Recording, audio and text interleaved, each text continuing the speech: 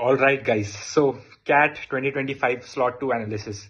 So I'll start with VRC section. In general, the section on an overall level was tough.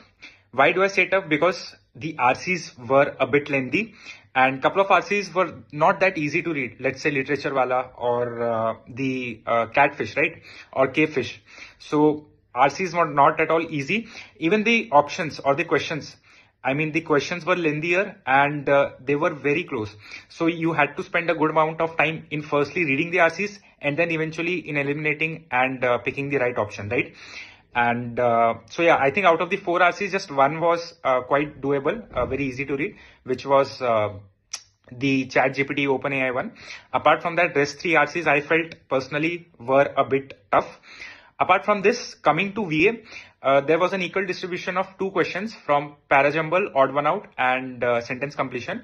I felt that even VA was tough because in para summary, options were very close, right? But usually we see the case ki para summary easy rehta hai.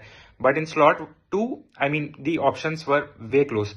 And couple of parajumbles and sentence completion were also a bit tough to read. So yeah, I think the cutoff should come down in VRC. Yep. Now, coming to DLR. DILR was a nightmare. Usually, this is the case that at least one set is easy. But this time, there were 5 sets. And up for certain, एक ऐसा नहीं बोल सकते कि ये set doable था ही था. I felt all the sets were, I mean, way up in terms of difficulty. And yeah, I think the doable sets for me was that ball and ring wala, probably. And then you could pick couple of questions from here and there.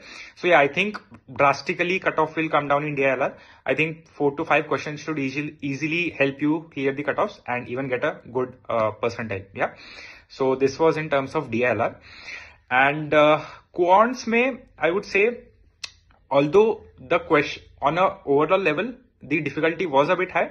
And we got to see a few arithmetic questions, jisme the level was a tad easy, but from other topics, I mean, the difficulty was way up. And one more thing which I noticed was ki theta questions काफी ज़्यादा थे in quants, right? In DLR as well. I think one set had entirely theta questions. So, I mean, this year has been a challenge for students.